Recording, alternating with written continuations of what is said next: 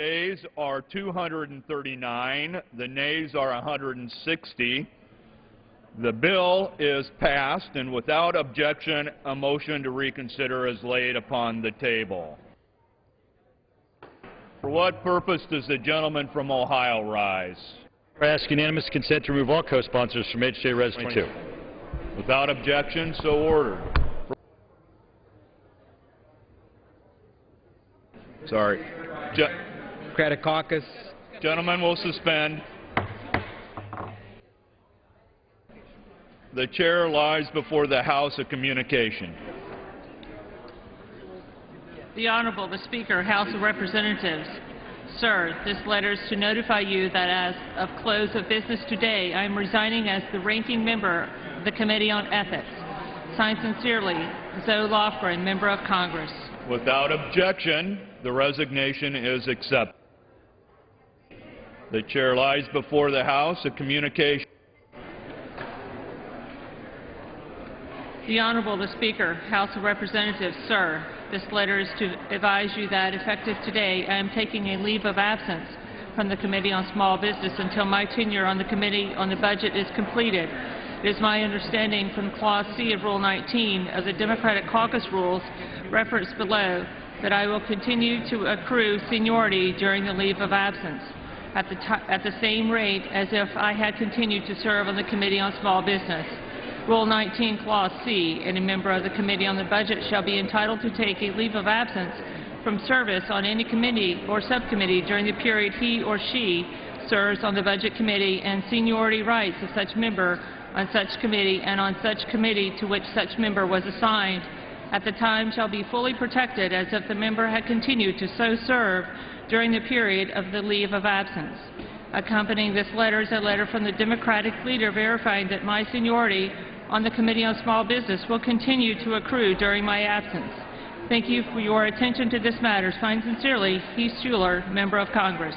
Without objection, the resignation is accepted. For what purpose does the gentleman from California rise?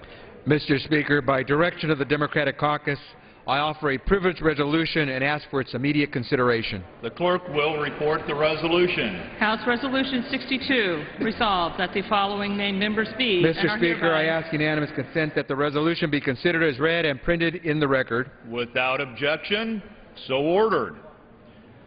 The resolution is agreed to, and the motion to reconsider is laid upon the table.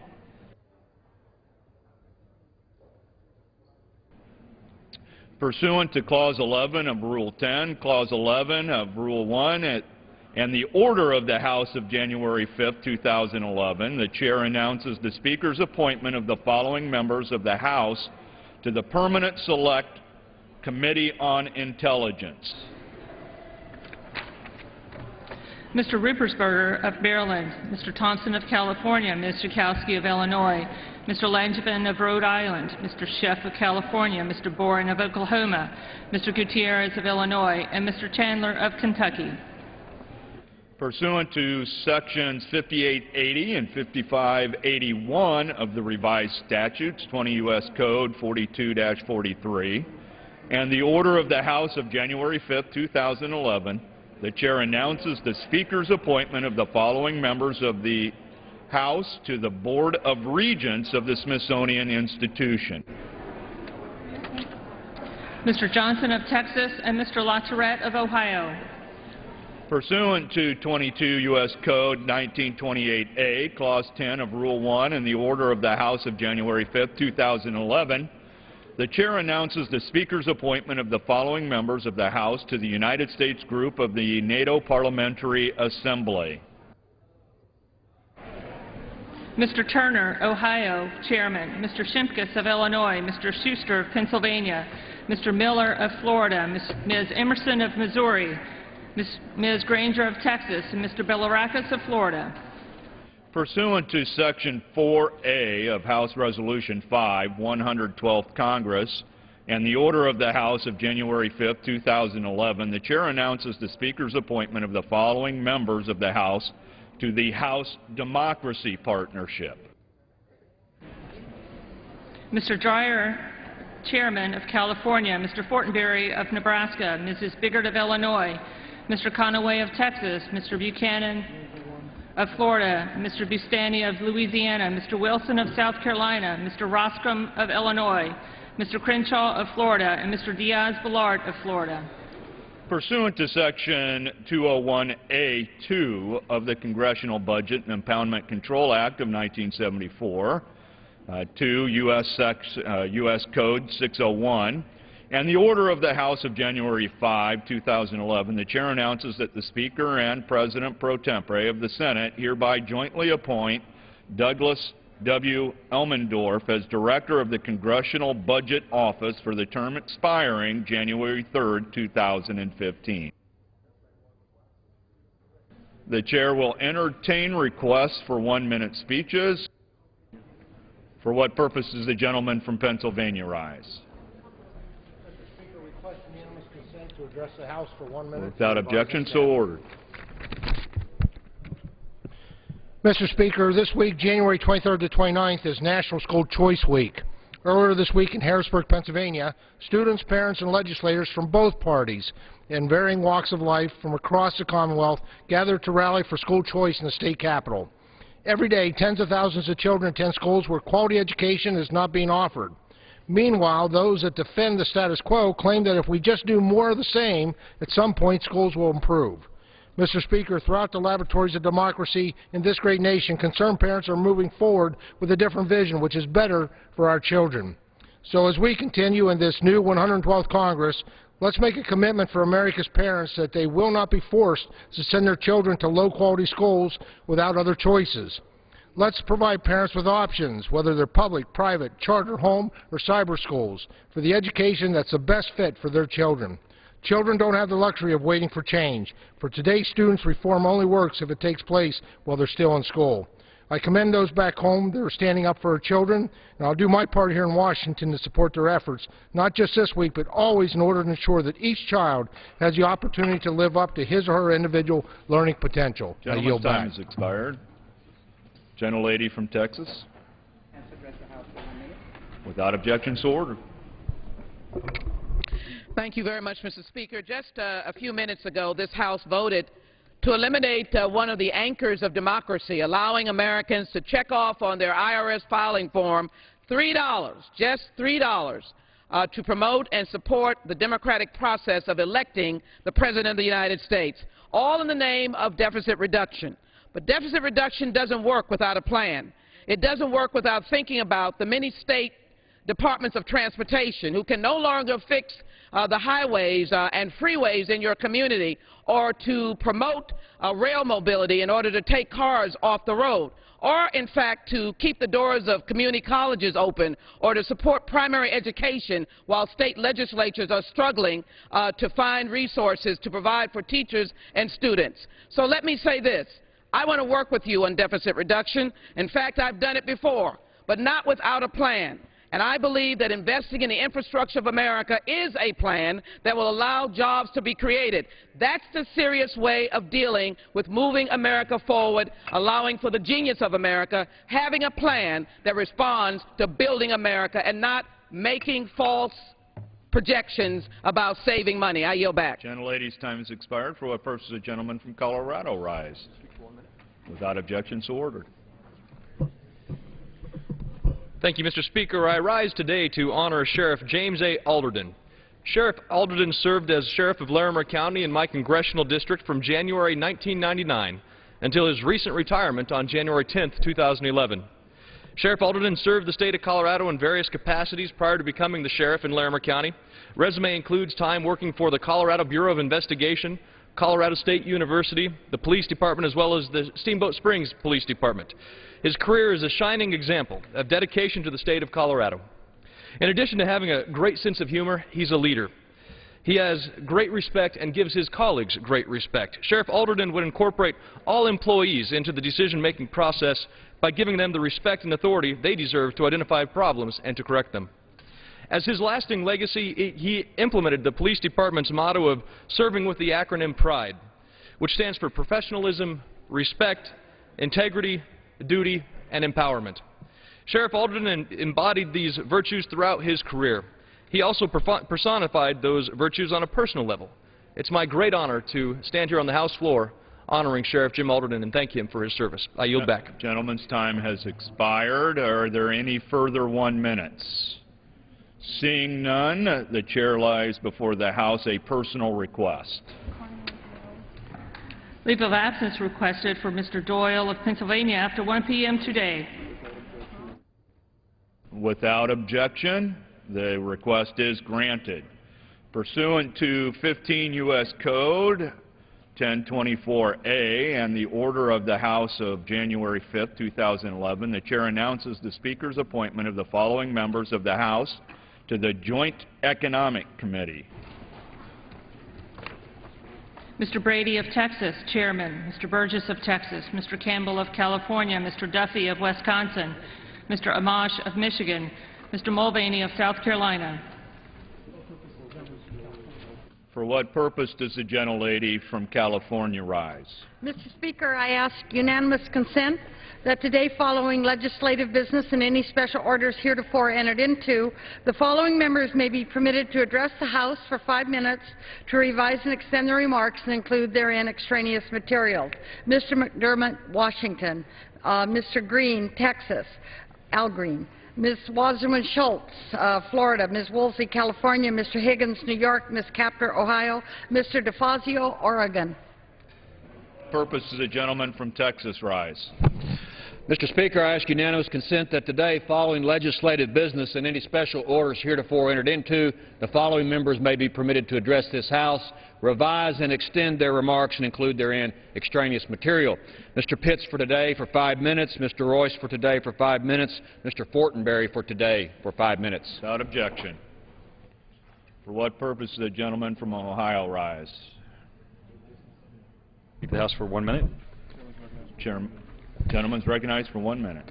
Mr. Speaker, as elected officials, all of us who serve in this chamber have the honor of representing our constituents in public service. And as elected officials, we are also fortunate that some of our best and most able Americans choose to serve their nation and their communities by working in our office as congressional staffers. In my office, I have a staffer who is leaving that I wanted to recognize here today. Mike Weehee first began working for me when I served as mayor of Dayton and has continued to work for me and for the best interest of his community for the greater part of 12 years now.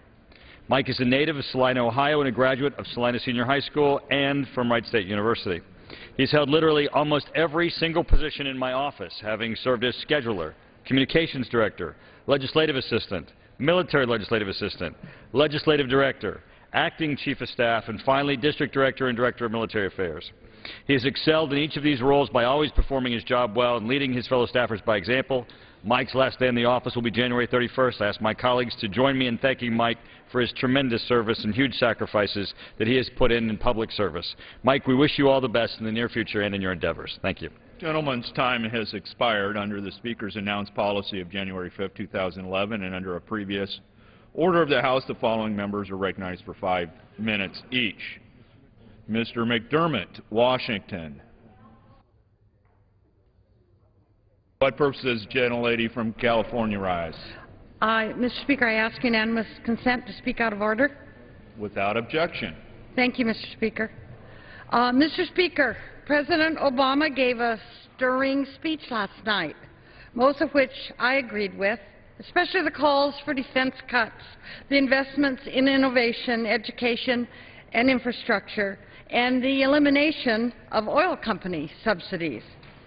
But given the sacrifices endured by the American people, I thought Afghanistan got short shrift, a mere 2 paragraphs.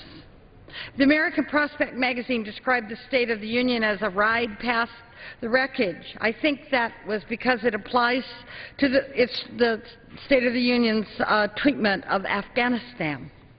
Because the fact is that the training of Afghan security forces has been slow and ineffective. The Inspector General for Afghanistan Reconstruction said as much this very week. The Taliban remains a vital force in many pockets of Afghanistan, and the head of the Afghan NGO Safety Office reports a very precarious security situation. The President was correct when he said that Afghanistan will need to provide better governance, But it's hard to see that happening with President Karzai regularly lashing out at us and at one point saying he would choose the Taliban over the United States and the international community. Mr. Speaker, the American people are tired of being talked down to about this war, tired of being told everything's fine and under control, tired of being urged to stay the course, tired of talk about progress that seems to be little more than an illusion. The President reiterated last night that we will begin to bring our troops home in July. But there's plenty of evidence to suggest we're ramping up this war instead of winding it down. Earlier this month, for example, 1,400 additional Marine combat forces were deployed, with the possibility of additional mini-surges during the spring that would push our troop levels in Afghanistan to the 100,000 mark. We're also using heavily armored tanks for the first time, and there are reports that we're considering expanding the war across the border in an unprecedented way with risky and dangerous special operations ground raids into Pakistan. Does this sound like a war that's drawing to a close? Then in a trip to Afghanistan a few weeks ago, the Vice President suggested to his hosts that the occupation could extend beyond 2014. He said, "We're not leaving if you don't want us to leave." He should check out recent polling that indicates the Afghan people's deep skepticism, if not downright hostility, regarding the United States military presence in their country. Besides, what about what American people believe? When are we going to respect their point of view?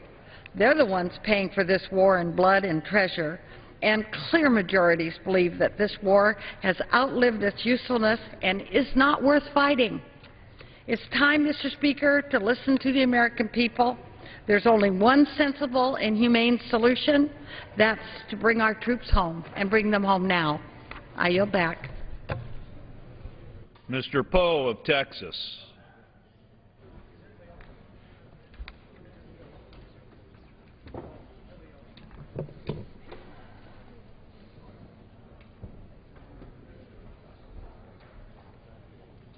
Get a little closer to me if you would.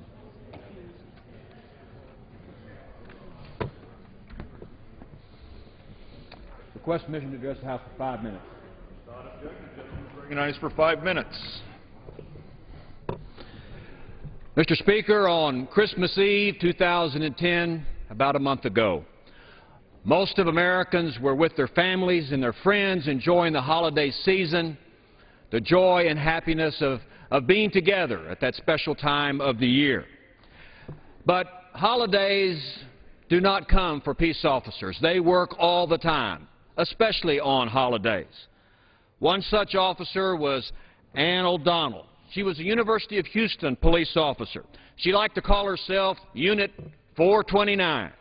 And she was on patrol December 24, 2010, about 1 o'clock in the morning.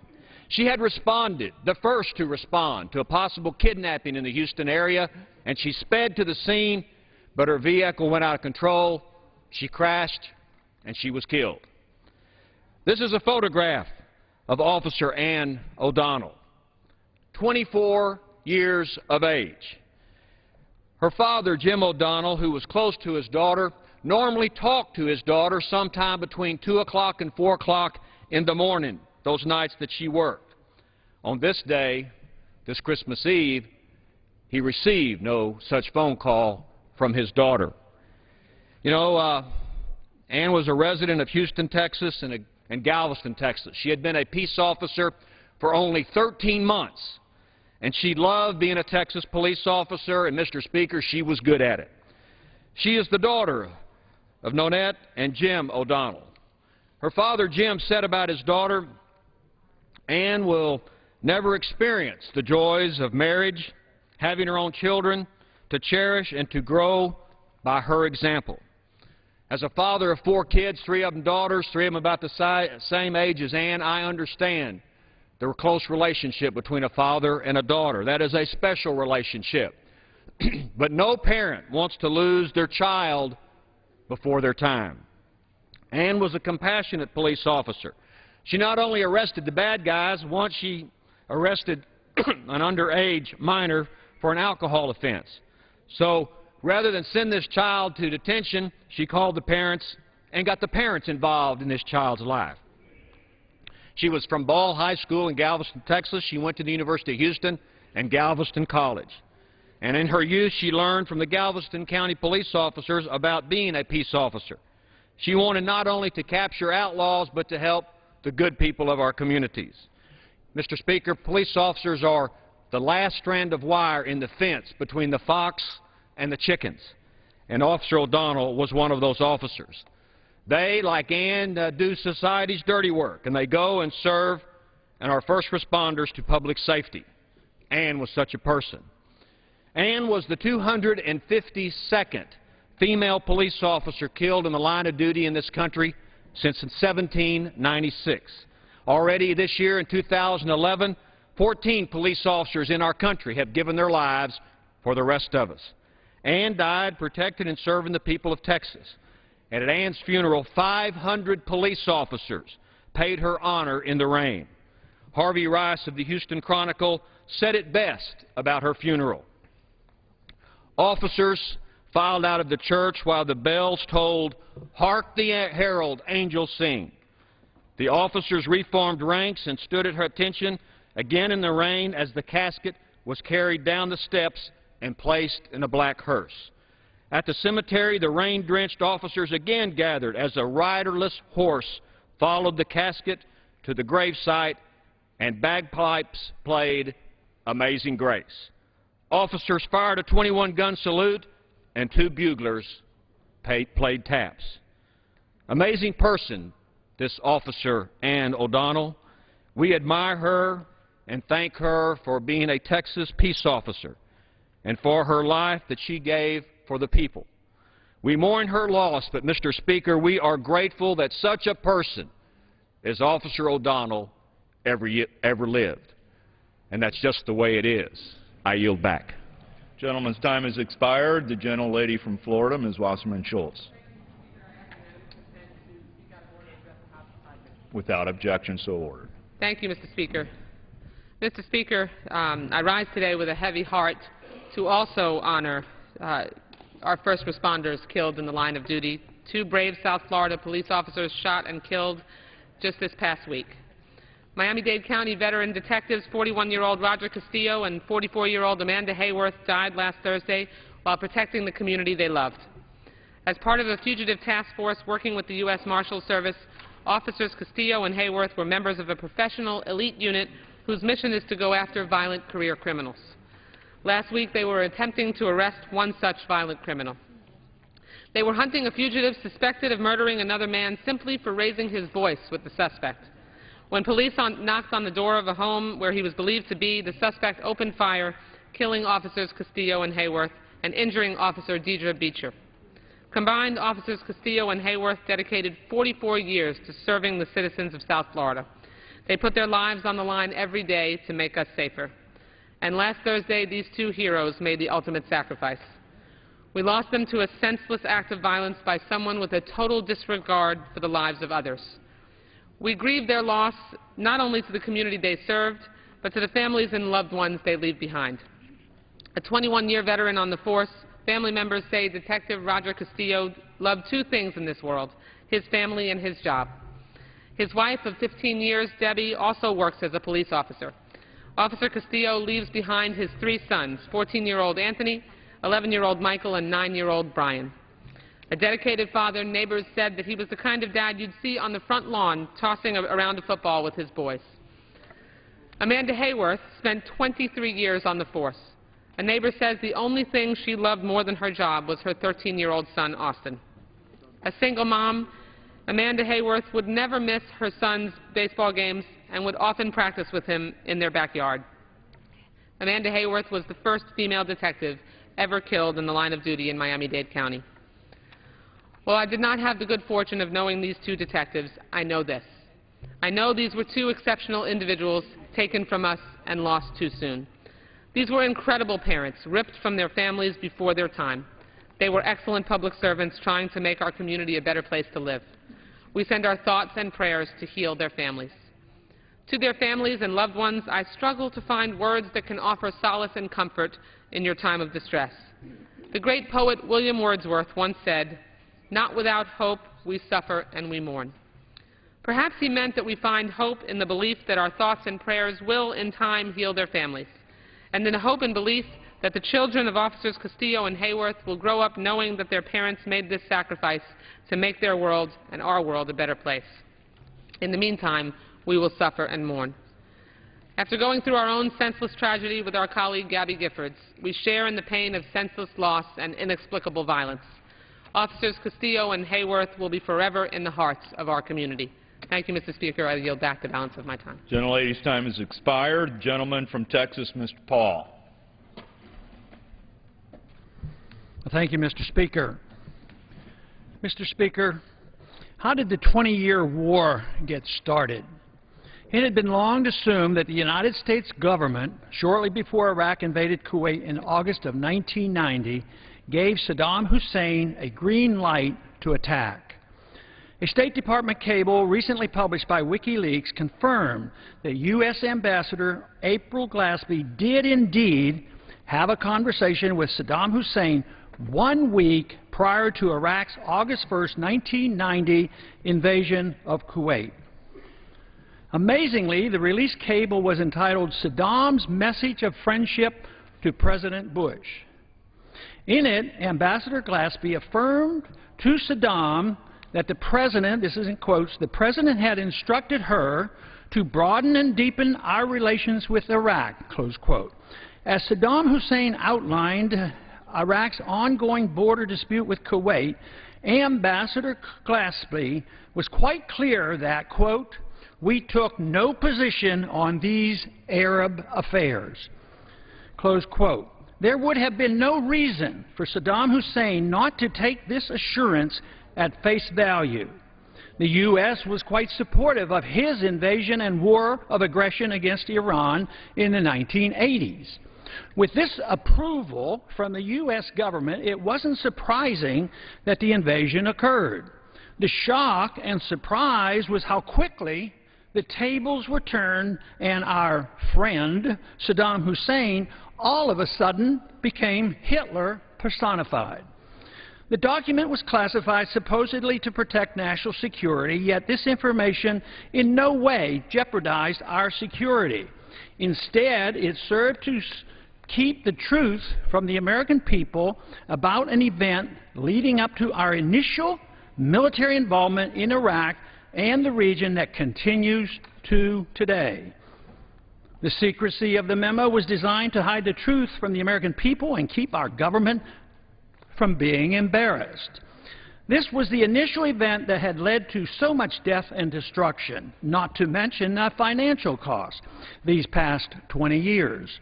Our response and persistent militarism toward Iraq was directly related to 9/11, as our presence on the Arabian Peninsula, and in particular Saudi Arabia, was listed by al-Qaeda as a major grievance that outraged the radicals who carried out the heinous attacks against New York and Washington on that fateful day. Today, the conflict has spread through the Middle East and Central Asia with no end in sight. The reason this information is so important is that if Congress and the American people had known about this green light incident 20 years ago, they would have been a lot more reluctant to give a green light to our government to pursue the current war, a war that is ongoing and expanding to this very day. The tough question that remains is, was this done deliberately to create the justification to redesign the Middle East as many neoconservatives desired and to secure oil supplies for the West? Or was it just a diplomatic blunder followed up by many more strategic military blunders? Regardless, we have blundered into a war that no one seems willing to end. Julian Assange, the publisher of the WikiLeaks memo, is now considered an enemy of the state. Politicians are calling for drastic punishment and even assassination, and sadly, the majority of the American people seem to support such moves.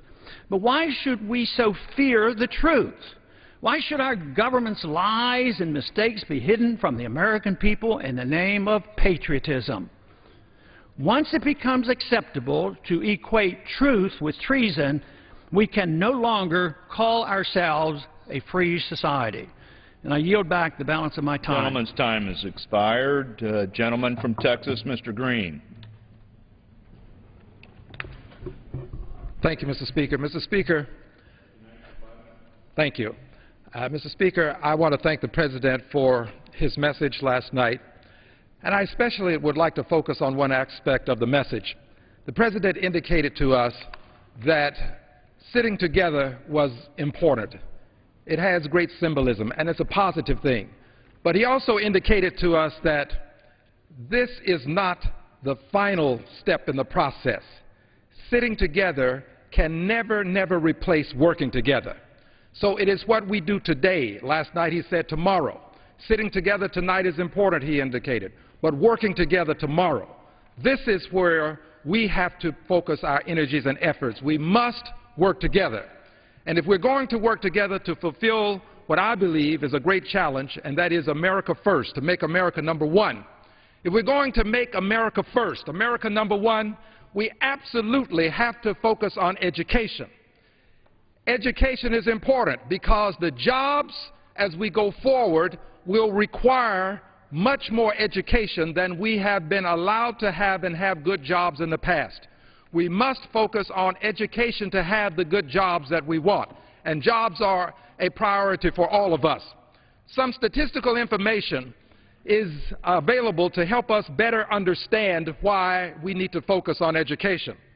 Currently, about 25% of our students are completing high school. Over the next 10 years, half of all new jobs will require more than a high school education. If we compare our 15-year-olds to 15-year-olds around the world, we find that we are 20th when it comes to science literacy. China is number 13, Korea 3. The U.S. is number 28 when it comes to mathematics literacy among our 15-year-olds. China is number 1, Korea number 3. The U.S. is ranked 16th when it comes to reading literacy among 15-year-olds. China is number 1, Korea number 2. We must focus on and maintain an educated workforce. An educated workforce requires that we understand that we have to have quality teachers and that we are going to have to make sure that these teachers will invest in education themselves because they see it as a means by which they can have a livelihood. I understand that most teachers don't teach simply because they want money. They teach because they want to be with children and they want to see children learn. This is important. But teachers have to feed their families too. I support making sure that teachers get a decent day's pay for a hard day's work. I support teachers and making sure that the teachers are available to educate our children. If we're going to have America first, we have to have a first-rate health care system. We had a great sickness care system. We were among the best when it comes to sickness care. We spent $100 billion a year treating persons in emergency rooms, in facilities outside of primary care facilities. But if we're going to be number one, we had to move away from the $2.5 trillion that we were spending annually on health care, which translates into $79,000 a second, 17.6% of GDP, and by 2018 it would have become $4.4 trillion per year, more than 20% of GDP, $139,000 a second. To have America first, we've got to educate our people, and we've got to have them receive quality health care. Quality health care can never be underestimated because of the way it impacts the workplace. America can be first. I stand for America first. I love America. And I stand here today to say to my colleagues across the aisle that I am willing and ready to reach out and work with you to help make America first. Because if America is first, not only is the United States a better place, but the world will be a better place because of the values that we hold so near and dear to us. We believe in liberty and justice for all. We believe in government of the people, by the people, for the people. We believe that every person ought to succeed on his merits or fail on his demerits. That's what America gives to the world, the notion that there is a fair system that allows anyone to rise to the top, to reach the zenith of life, the best that life can offer. We take this to the world, and I want America to be first so that the world can benefit from what America has to offer. Thank you, Mr. President, for your message, and I assure you I have taken the challenge that you have accorded us. I will work with others to make sure that we get beyond the symbolism of sitting together and move to working together, which will make the difference in the lives of the people in this country and indirectly the people around the world. God bless you, Mr.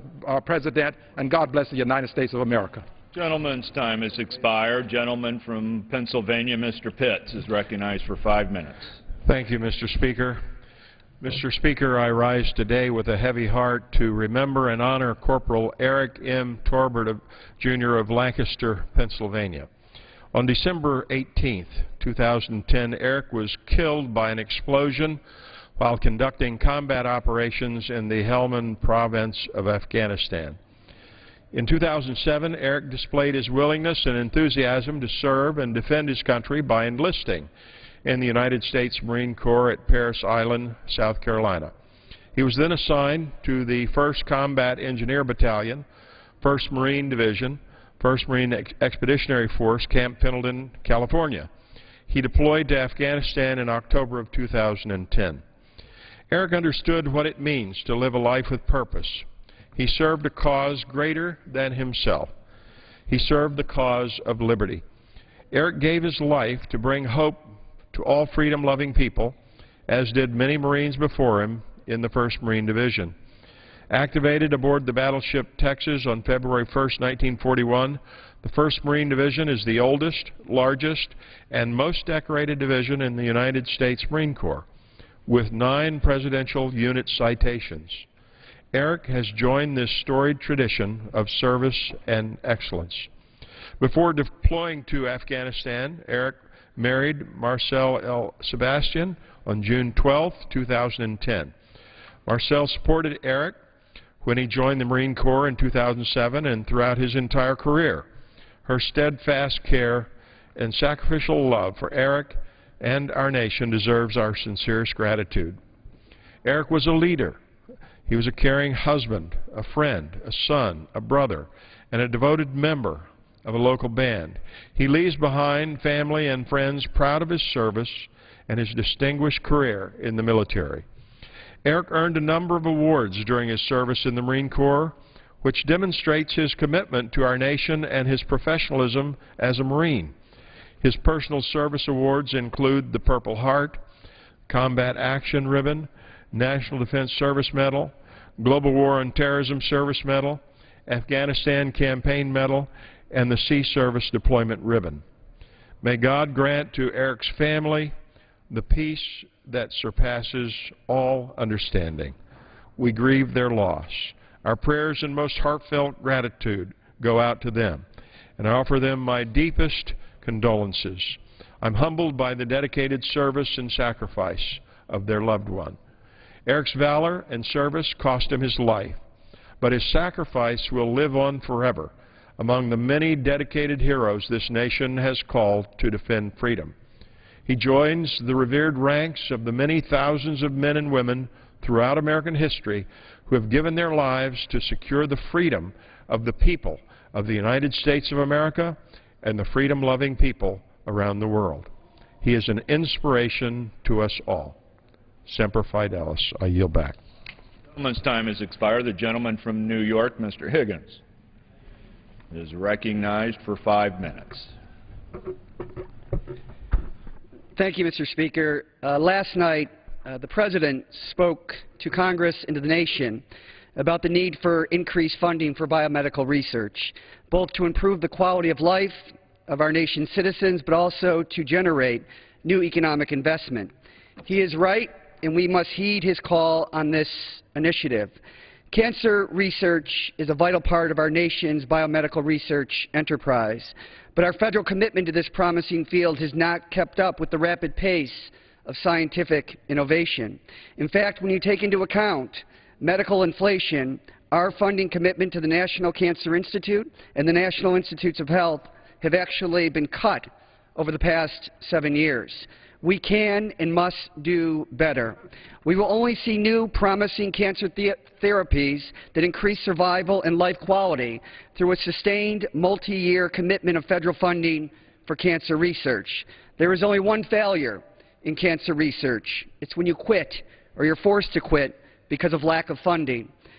When federal cancer funding is cut or not sustained over the long term, we lose not only promising cancer research, but we also lose talented cancer researchers.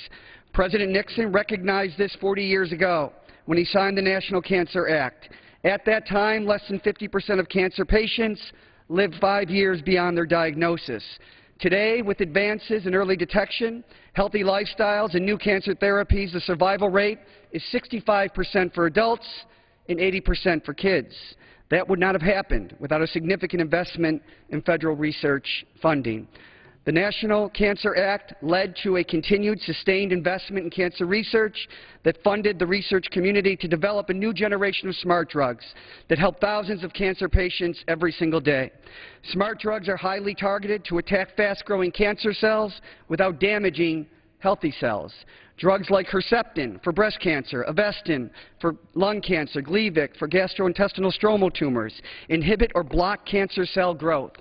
In fact, less than 10% of cancer deaths are attributed to the original tumor. It's when cancer metastasizes, when it grows, when it advances to a vital organ, the cancer becomes lethal. All this could not be more important to the community that I serve in Western New York. Buffalo, New York gave the nation and the world cancer research when the New York State Cancer Laboratory was first established by Dr. Roswell Park in 1897. Roswell Park Cancer Institute continues that mission today, and the research put out by doctors has led to many breakthroughs that alleviate suffering due to cancer every single day. Roswell Park is one of 40 National Cancer Institute designated comprehensive cancer centers around the country that are the engine for our nation's war on cancer. An important part of the Buffalo and Western New York future relies upon the success of research completed at Roswell and companies at the Buffalo Niagara Medical Campus coming to market, creating new small businesses and high-quality jobs. If we don't have a sustained investment in cancer research moving forward, the promise of that research and the jobs that it will create will be lost. The time to act is now. Cancer is estimated to cost our nation $263 billion in 2010 alone, according to the National Institutes of Health. Mr. Speaker, I urge my colleagues to support a renewed commitment to cancer research because there is no better time than now. Alleviating suffering and death due to cancer in our lifetime should not only be Congress's goal, it should be America's goal, and we should insist on a huge federal investment toward that goal. I yield back the balance of my time. The gentleman's time has expired. Without objection, the gentlelady from California is recognized for 5 minutes.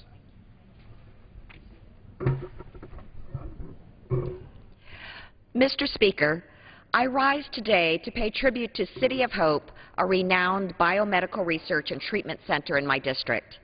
On January 13th, City of Hope reached a milestone few in the world have ever achieved. Doctors performed their 10,000th bone marrow transplant 34 years after they completed one of the most successful transplants ever, and it was the first. But this is more than just another milestone. This is a time to remember the thousands of children and adults who have benefited from City of Hope. Patients like Rodrigo Nunez, a Mexican immigrant who, at the age of 17, became ill. After a transplant and the kindness of the community, he graduated from college. He has proudly spent over 2 decades as a nurse at City of Hope. Please join me in congratulating City of Hope for their achievement and wish them luck on the next 10,000. Thank you very much.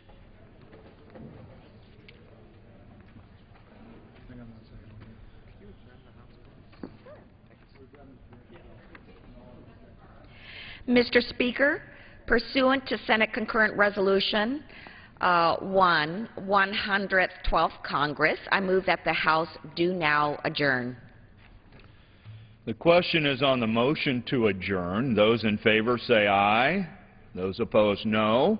The ayes have it. The motion is agreed to. Pursuant to Senate Concurrent Resolution 1, 112th Congress, the House stands adjourned until 2 p.m. on Tuesday, February 8, 2011. The House has gavelled out for the week, but before leaving, members passed a bill that ends taxpayer financing of presidential election campaigns and party conventions. All legislative work for the week has now been completed. The Chamber is out of session until Tuesday, February 8th at 2 p.m. Eastern. You can follow